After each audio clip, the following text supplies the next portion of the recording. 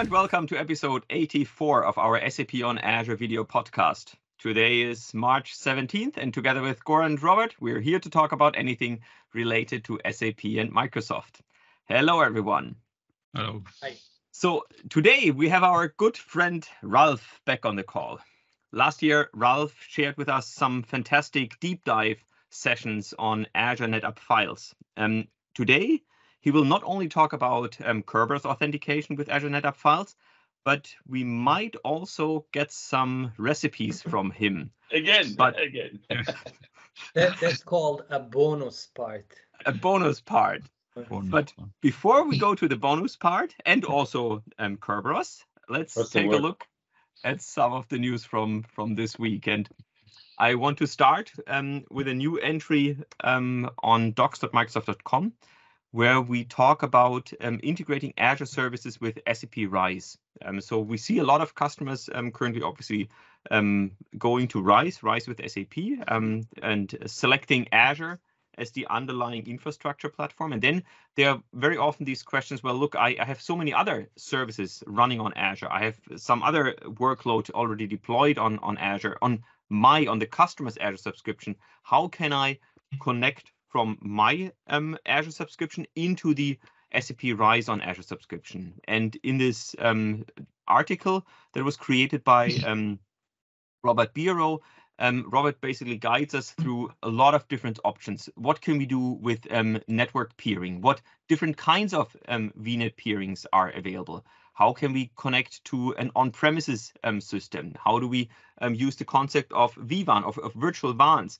What about DNS configuration? So it's a really nice overview of what are the possibilities of how I can connect my own Azure subscription with the RISE on SAP Azure subscription. Actually, this is the starting point. We already are here, for example, at BTP, but we have several other things that we're already working on. So we'll definitely also extend this article. But I think it's a great start if you are going with RISE on SAP, or SAP RISE on Azure, how you can actually connect this with your own Azure subscription. Okay, the next article, Goran, you also brought this up just now, again, from Robert Bureau, about using SAP Virtual Host names with Azure, with Linux on Azure. Yeah, we had actually, there is a link to the Windows blog, actually, from a colleague of mine who did it. Yes, so this is a Linux version. So yeah, first came the Windows, and then the Robert again. First came Windows, then came Linux. Well, that's a nice sentence. Not everybody would agree, but anyway, what is interesting for me, it's the point when I was working in the support in the past and people were asking for virtual host name. And again, we should note it's not a clustering here. In clustering, you would always have virtual host name. SAP Llama can move the virtual instance from host to host, meaning having a virtual host name makes sense. But here, customers would do it just like that on a standalone VM, install it application server or maybe standalone central services. So I asked why, why do you complicate your life, And the answer was interesting because the folks said they have a security policy which includes that host name should have a certain longer length. Now with SAP, you have no choice. The maximum length is 13 characters because of those multi-operating system support. So, okay, 13 is the biggest number on some operating system. So they have no choice. On the other hand, they do have a choice and want to use those longer names on the operating system, local host name, as well on the VM. And then immediately you have two host name, local host name and a virtual host name. So, so that was an interesting argument why somebody would love to use, for example, virtual host name in general, So, but anyway, the Robert did a nice job, and he's just telling about adding those additional IP addresses on the same NIC card and also bounding the DNS entries, and then how you do it step by step. So very nice blog. Okay, he put it even in multiple nicks. All right. Okay. All right. Cool. So just warmly welcome people to check it. Perfect. Hey, move on now. So this was the one from last year around Windows, exactly. Yeah. Then moving on, I think we talked about this, or you talked about this already last week or the week before, that there was now a new SAP node talking about support for Windows Server 2022. And in this blog post, or in this tech community article from Cameron, he talks about this in more detail. So what does it actually mean? What are the supported NetWeaver releases? What the supported databases? What can you run? He talks about kernels. So this is basically, I would say, a deep dive into the SAP node. What does it actually mean now that Windows Server 2022 is supported? And just a nice collection of resources that I can reference to if I'm now migrating or updating to Windows Server 2022.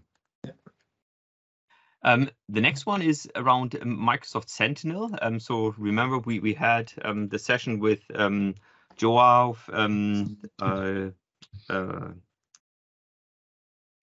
Aaron, and another colleague. I just had the name, but I forgot. And they talked about Microsoft Sentinel.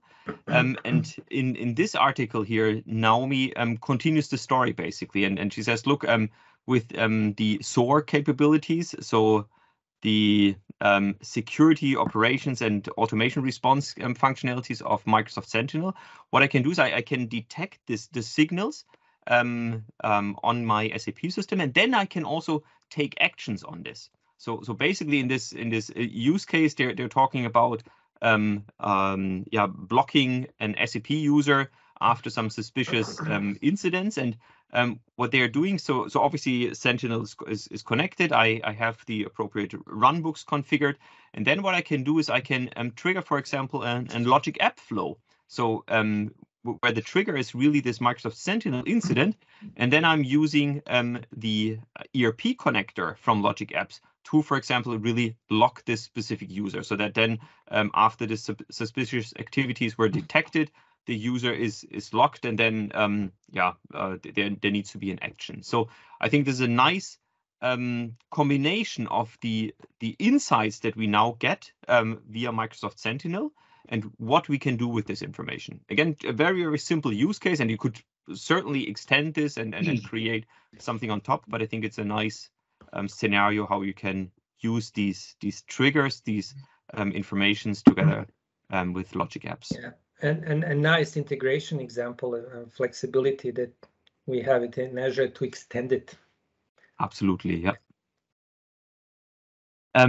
Then the next one is Azure Purview. So remember, Purview is really about data governance, to see where the data is coming from, to look at the lineage of the information. And now Purview is also supporting SAP Business Warehouse. So basically what this means is if you go here to Azure Purview and if you look at the data sources that you can connect to, now you can not only connect to S/4HANA, to your ECC, but also to a BW system. So basically it allows you to really look at the data in your BW system, and then use this information, the metadata of this of your BW system, to also incorporate this into Purview and really have this and include it basically in your governance process. The last thing, so last week we started with Martin. This week we are ending with Martin. Martin Pankraz has released another blog post together with Will Eastbury. So he was also on the show last week.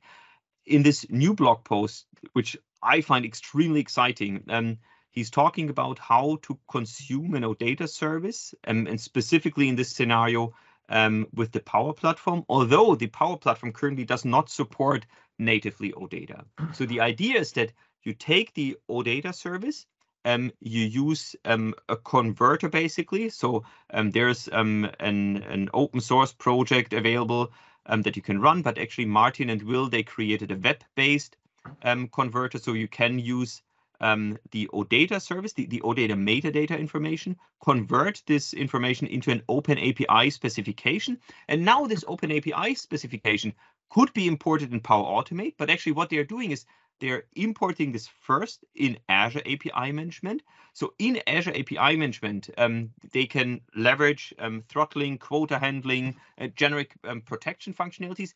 And actually, and that's the even cooler thing, they can also do principal propagation. So they can, for example, prepare for receiving an access token from Azure Active Directory, doing the whole conversion that we also heard about from Martin Repple several times ago. So we can take the Azure Active Directory token, convert it into a token that is also accepted, in this case, by an SAP gateway system on premise.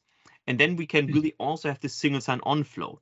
That's for me a really, really powerful scenario, because now you can very easily consume the OData service from your SAP gateway system in Power Automate, and do the whole, and the service is protected by Azure API Management, and you get the benefits of a single sign-on scenario. And as always, Martin really outlines this in very detailed steps, what you need to do. So how do I convert actually my OData service into the OpenAPI specification? Actually, in this tool, they are really making sure that you get the right properties and the right structure so that it can be read and imported by Azure API Management, that it can then also be used by the Power Platform. Once it is in API Management, what do you need to do there? How do you then publish the resulting API management service into the Power Platform? So how do you create a connector on the Power Automate side? And then in the end, he shows how you can actually consume the service then directly from Power Automate. So I think actually this is really this is something that is super important. It provides with all the flexibility to have a single sign-on flow. It really allows you to protect your OData service in the SAP system from unwanted load, from peaks in the access to the SAP system. It's a really fantastic blog post, and I'm sure this will be something that a lot of customers will use when connecting their Power Platform into an SAP system. Okay, so with this, again, for me, big highlight of this week. Let me stop my screen sharing, and Ralf, over to you. I mean, I would assume that most of our audiences know you, but maybe you can still start with a quick introduction. What do you do at Microsoft? And then I'm looking forward to what to cook next week, and also what I can do with Azure NetApp Files and Kerberos authentication. Yeah, talking about highlights. Yeah, thank you very much for the invitation again. So I'm very happy again to say some words to the audience here. Yeah, my name is Ralf Klahr. I'm working in the Azure core, only concentrated on SAP workloads, mainly on Azure NetApp Files at the moment. Yeah, so that really keeps me busy in all directions. So in supporting customers for larger migrations and new developments and so on and so on and so on. So there are a lot of stuff what is on my plate at the moment. Yeah, and therefore we picked now the topic which was requested from many customers to enable Kerberos. And Kerberos not so much for the at least the initial intent was also to see how the encryption in transit for the data would be from the server to the storage. But you will also see during the presentation, which you will see in a few seconds, that that part actually was killed because of the performance impact that encryption would have. So yeah, the performance goes down. Let's say if you have a 120 megabyte possibility of workload with what your baseline is, then you go down until 25 megabytes for throughput, and that will kill your database performance. Yeah. So therefore, and that Kerberos 5P, how it's called, will definitely not work for database workloads. But still, for example, if you know this and you would still require, for example, for your transport directories, or for your interface directories, where you say, I have that high demand on security, I need an encryption between let's say only for my transit files, then that would be an option, of course. But for database files, for database and log files, this is totally impossible to use, simply because of the bandwidth penalty you would take.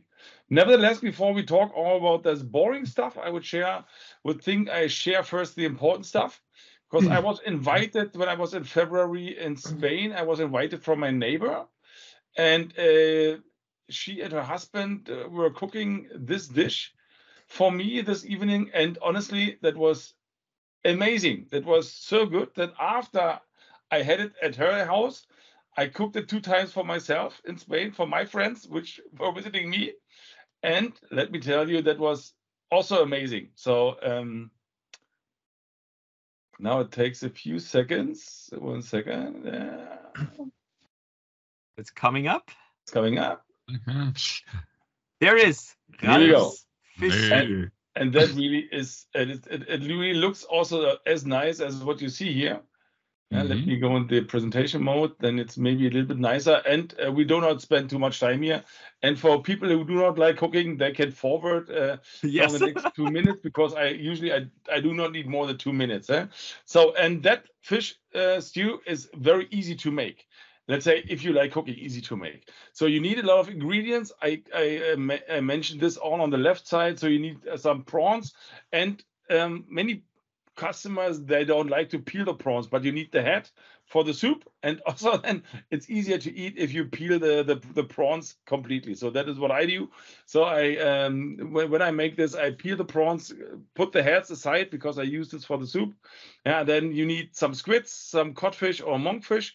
You cut this in cubes, and then a lot of vegetables and some tomato puree. So usually you take a can for this, because it's nice. Sour cream, white wine, which is very important. You take not a special one, only what you have opened when you cook. You can use this wine also then for your dish. And basically you cut everything in small pieces. And I have also a little call for action here, how you make it then. And honestly, that is a very, very nice dish. So if you like fish, if you like cooking, go through all the steps. And if you do not, if you would need any information, please, of course, be so free and connect me directly, because that, I think, is something very nice. Ralf, you never invited us for dinner. Actually, that's to Spain, to my house in Spain, you mean, yeah? I don't care. Yes. Let's see. That is something we definitely have to do. A cooking session next time, live, with live webcams or so, something with more action. Yes, sounds good. Next Episode challenge, 100. The next time, the Mediterranean vegetarian meal. Yeah, here we go. So I am. If you know me, I'm absolutely open for those things. Excellent. Yeah, and let me just try to find my mouse here, which is that's coming.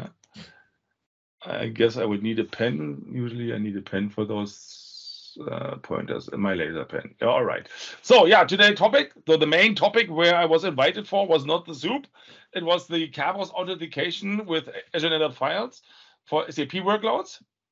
And before we go into the details, and I also will show how that works in detail. So I have logged into my server, and if we still have some time left, I will also show how that works in practice. Term definition. I think this is very important, because many people are not so familiar with what is happening with Kerberos. So you have a key distribution center. That is basically a system which has 2 tasks. So it contains for the authentication server and the ticket granting service. And that works in the way that the client logs into the authentication server with his ID.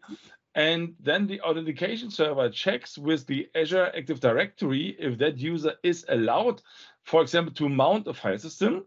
And then if it is registered in Azure Directory, then that authentication server sends the information back to the ticket granting server. And then the client gets the ticket. And with this ticket, the client is allowed to mount or access the volume. And here, this is what where we need to see the 3, let's say, Kerberos flavors. That Kerberos 5 That means that the client has only connection to that authentication server, which I described that way, and then get the ticket and mount the file system. That is a simple way of Kerberos interaction with Azure. Then the next higher level is the Kerberos 5i, and with Kerberos 5i, every IP package will also get a hash, an MD5 checksum on that IP package, and that, for example, saves, or let's say makes sure that there's no data tampering on the way from the server to the storage. So that prevents the data tampering, because then we would get it allowed, and that package would be not accepted from the server. And And one then, question. Yes, sure. I still have the term definition slides. Are you? Term definition slide. This is what I'm talking about. Okay. We're still about here the authentication server and the ticket granted server. Okay. And you will see it in a few more slides, the entire story. But just for the some factors. As I said, Kerberos 5i and 5p. And 5p, you really have the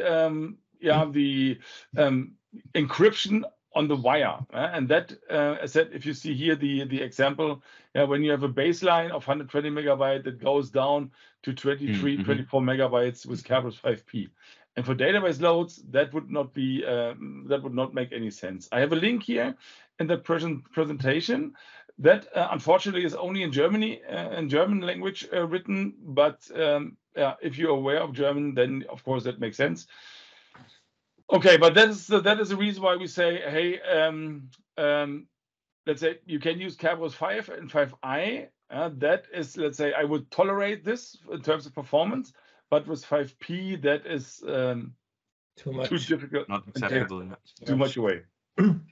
Ralf, very briefly, I mean, we talked in the past very much about when we talk about authentication, when we talk about single sign-on, we very often are talking now about SAML authentication, about OAuth authentication, and so on. But I think for intranets and for scenarios like this, Kerberos is still the protocol that makes most sense, right? I think so too. Yeah, I think so too, and that is at least also supported in Azure for Azure NetApp Files here, so you can create that story. Yeah, and I mean, I still remember, like, when we in the very early days of Duet, when we looked at the integration of SAP and Microsoft, where we had the first integration in Outlook and so on.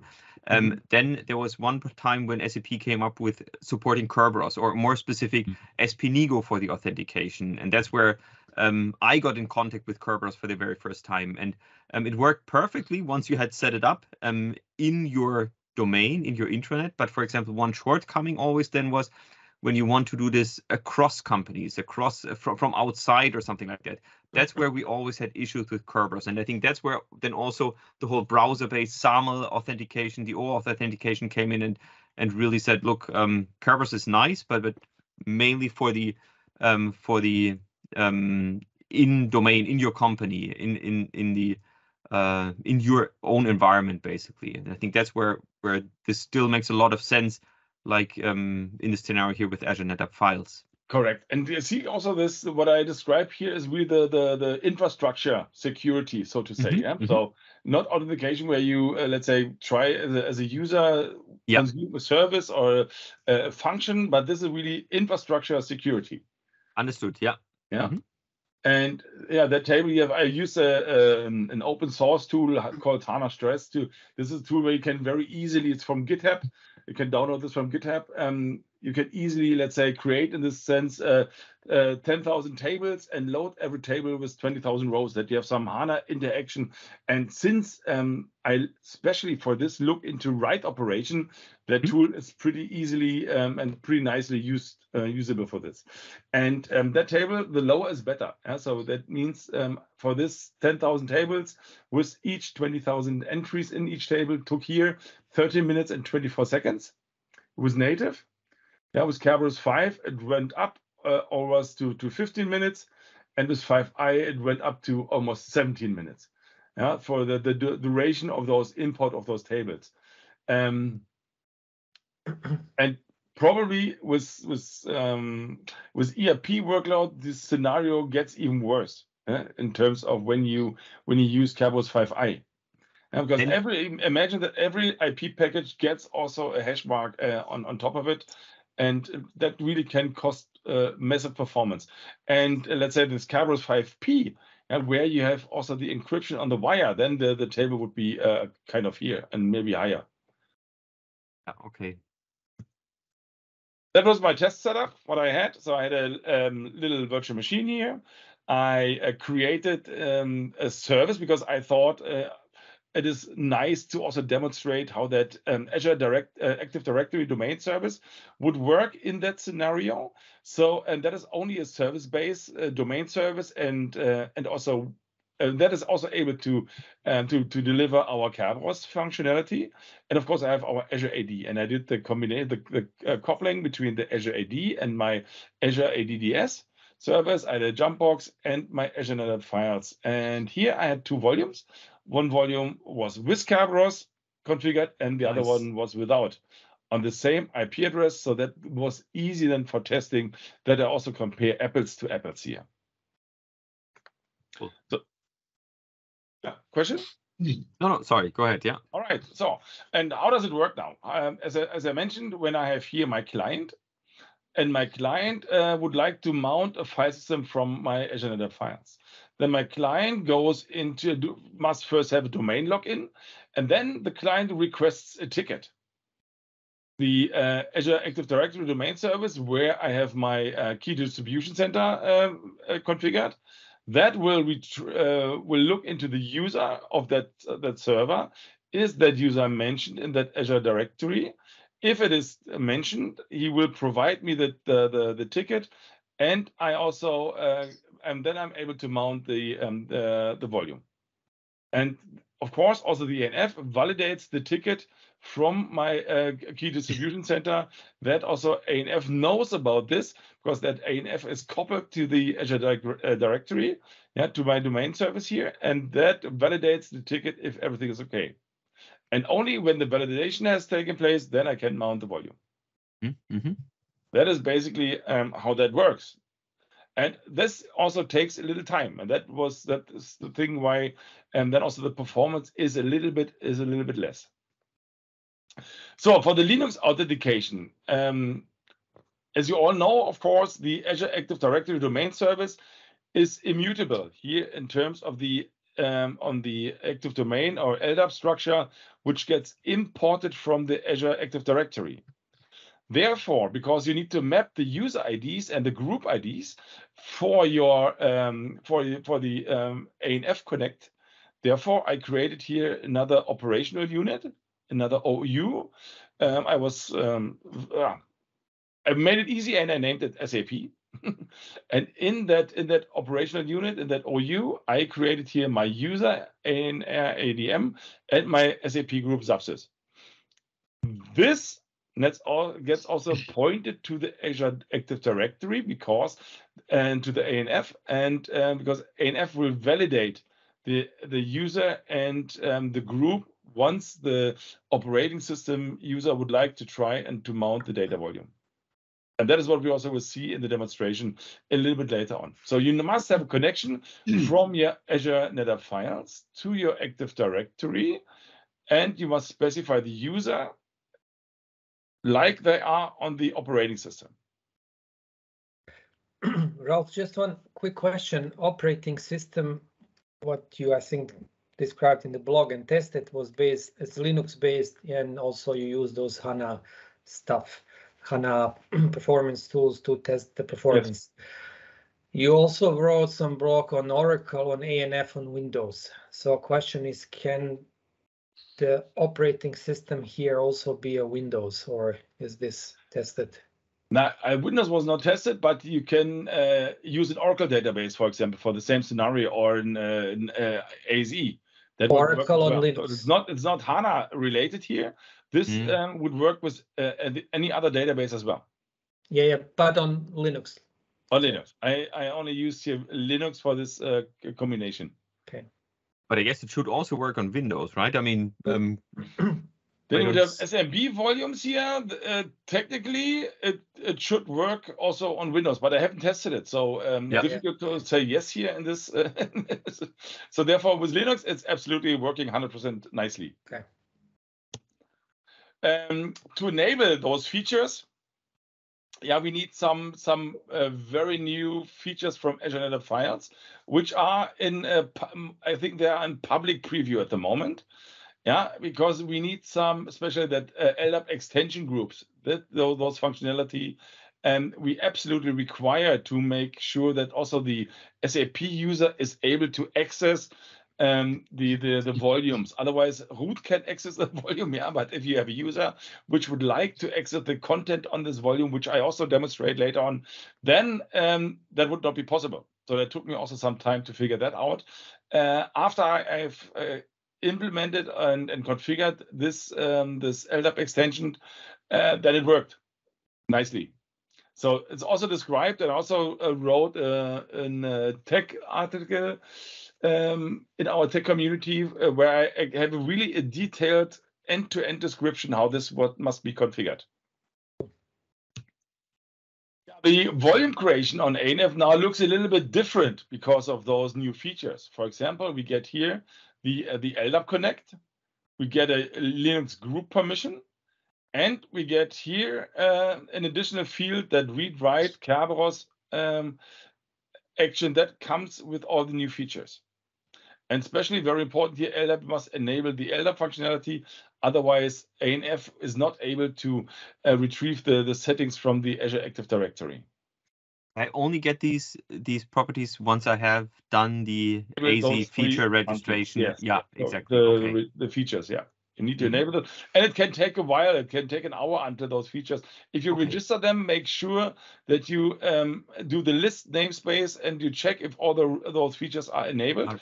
Because the enabling of those features can take, maybe an hour. At least I waited for some time until those features got active. Understood. Okay, and then these properties would show up in the portal, and I can define them here. Correct. Correct. Okay. Exactly right. Then you need to add some new RPMs in your system to be able to make all those the usage. For example, the realm management. That you are able to mount or to connect to your domain. The Linux server must also be a part of the domain then. But I show this. And very important is cronny or the NTP service, that if this is also not configured correctly, then this Kerberos also doesn't work because of the timing. You get tickets and certificates only for a certain time, and therefore that cronny NTP service must be definitely enabled and working. When you, for example, join the domain to this, when you do the domain join for the Linux server, you have a new command then, realm join. This is my domain, that is my user, and that is my location where this gets stored. And that domain join will then take place here in the upper part of the Azure Active Directory domain service. And here you see all those VMs as well. Here, your Linux VM. After you enable this command, then this VM shows up here. And the next step, you need to configure your Kerberos 5 config file. And here, pay very close attention that you have capital letters here for the domain. And also, you need to figure out what your master KDC is and your admin server. This is, of course, visible then in Azure when in the portal, when you go to your directory service, which you install. Then you see also the fully qualified domain name for the server and for also the KDC. And once you have configured this all correctly, then the next step is you log in from your Linux server into the key distribution center and retrieve a key. Once you have the key, you need to restart the NFS services and the RPC service, and then you can work on your system. And another thing, what is important, that ID map daemon, when you use Azure NetApp Files, here usually you have the default domain mentioned, and here, of course, you should also now set in your domain where the client is logged into. So it's not the default for Azure.com domain, it's sapcontoso.com here, in my case. And then you specify your FS tab. You can mount your volume. And all this, I think, makes sense to, also show now on the live system. But Ralf, while you switch to the live system, I mean, you just said, well, if you configured everything correctly, then it works. I still remember we had a lot of issues always setting up Kerberos. We had actually troubleshooting tools that helped you to identify the issues. We had a lot of Wireshark traces done to figure out what went wrong and so on. So an honest answer, how long did it take you to set this up? I mean, now I think you have the documentation, so it's much easier to follow. Now but I would still expect. It took me really easily 3 weeks, a little bit more, until I had all figured out, because this was completely a new topic. That was a very new topic, and it was described in many slides or Dr. Microsoft and how you configure Kerberos on Azure NetApp Files, but not then for that SAP part. And suddenly the user was not able to log in, and all those little nifty details. But therefore, here maybe let me show this here, if I may. Yes, come on, my friend. It's coming. That was exactly the reason why I wrote this article here. The tech community blog. Here we go. And in that, I guess you can see it now, implementing Azure Files with Kerberos, this is a really detailed description how you do and how you need to do this and what you need to click and which, it is pretty detailed. Fantastic, yeah. So, and with this, I hope that at least for our customers, that gets much easier than it was for me. Excellent. Perfect. Yeah. So now let's show us. Yeah, show us. Show me. Not only talking about show me and So as you see, this is my SAP HANA system. Try to make it a little bigger? It's really hard. I thought I already made it bigger, but I think it's maybe let's say make the letter types a little bit bigger. The appearance change, make it 20 or 18, 20, so maybe. Is it better? Yeah, I think that's better, yes. Better. Yeah. Otherwise, I make this a little bit larger here. Perfect. Yeah, perfect. Okay. So, as said, we have 2 volumes. And in that FS tab, they are marked here my HANA data and my HANA log. And I use Kerberos 5i. When I now say mount the volume, I get a very nice message. Incorrect mount option was specified. Why is that? Because I do not have a valid key. And therefore, let me simply do the easy way here. I log into my, at least I request a new key. Give a password. Now I have a key. K-list shows me the key. One second. Make this a little bit smaller. So I think this is still okay. Yeah, so that is my key. I just got a new key. And now, after I got the key, as I mentioned, I need to restart the 2 services here. which I do.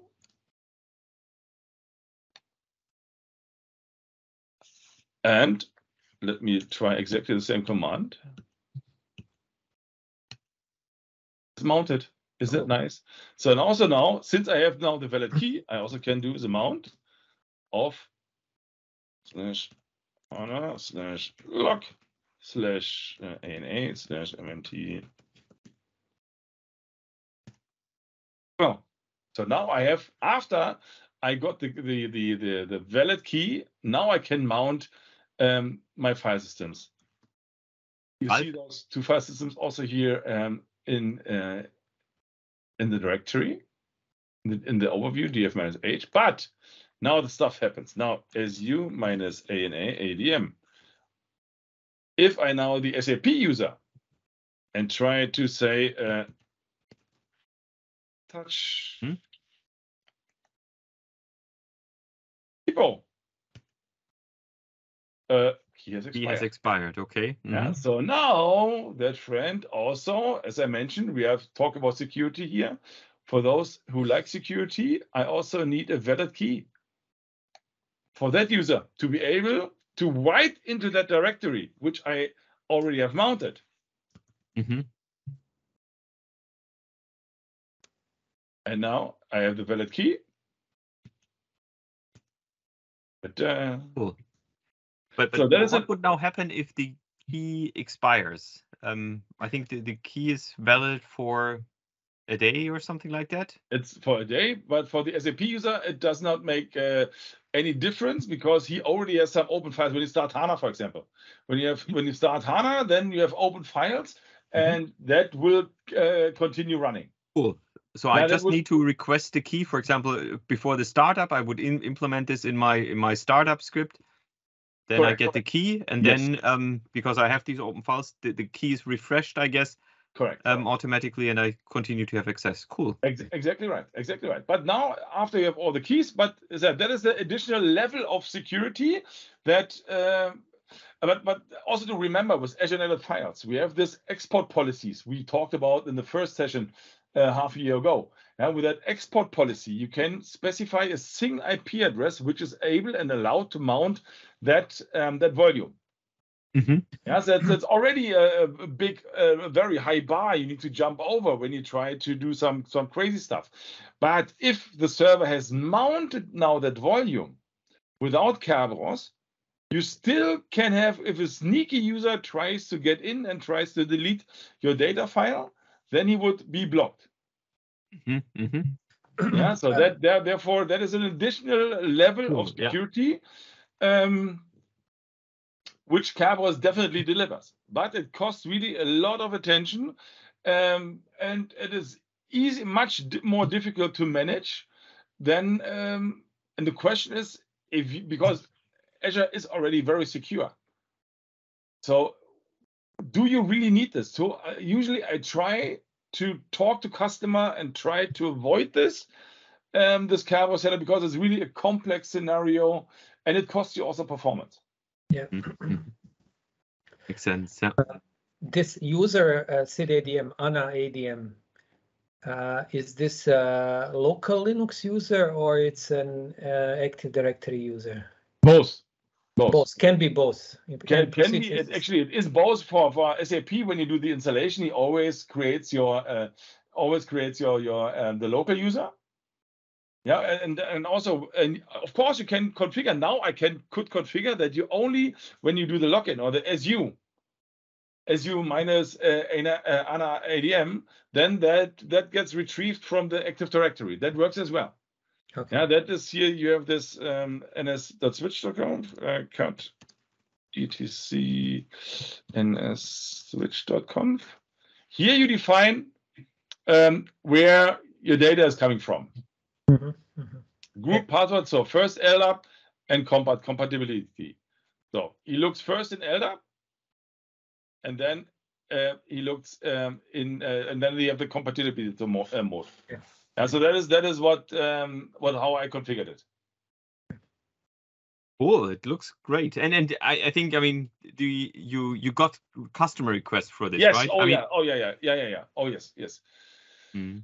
even SAP asked about this but they would like to have that encryption, and I guess, and hopefully I can convince them that, and really the encryption, the Kerberos 5P for databases is, not so much a good idea. Because there will be in the future kernels where this is optimized. Where the encryption is part of the Linux kernel in the end of the day, which will benefit absolutely in terms of performance. But I have to say we are not there yet. Yeah. So at the moment, as I said, easy for shared files, for all the files you can imagine, but not data files, not log files, not log backup files, all this, and log backup files. By the way, did we? I guess I also spent the fourth session on local secure store versus. Yes. We did this already, and this is, in my point of view, because the application is doing the encryption from SAP HANA in this sense. I think it's a much better way, with less performance impact, to use those local secure store, for example, those encryption methods to do this. So it doesn't sound so negative. So Kerberos is working fine, it's worked perfectly. But if you said really talk about high performance databases, at least Kerberos 5P is not the right choice. That must be clear, and we should be honest here. That is, I think, very, very important. And plus some administration overhead. Administration overhead, and if it's not working, why it's not working, and no, it's a complex configuration, as I mentioned. But it's doable. It is supported. I said, we have now a good guide. But for the rest, it is supported. It is documented now in the tech community. So therefore, it's possible. But I'd always try to convince customer using the SAP encryption over, let's say, the Kerberos encryption. Okay. Great. No, I think that's some good guidance, and if I want to use it, then now I have a nice explanation how to do it. We saw it live. That's also great. Yeah, of course. Always live. Live is without live, it's boring.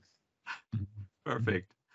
Well, Ralf, I think that's it for today. A very crisp, a very good session. Thank you so much. Very fast, maybe too fast, of course, for the content, as I said, but it should be a little bit quicker, I thought, and. No, it's good. It's perfect. It's perfect. And I mean, you can always pause the video. And look at here we go. Exactly. Super. Perfect. Thank you very much, Ralf. We'll see you again. And I'm looking forward to this. Also for the next dish that we'll then see. Absolutely. My pleasure. Great. Guys. Thank you. Have a nice day. Bye-bye. Bye-bye. Bye-bye.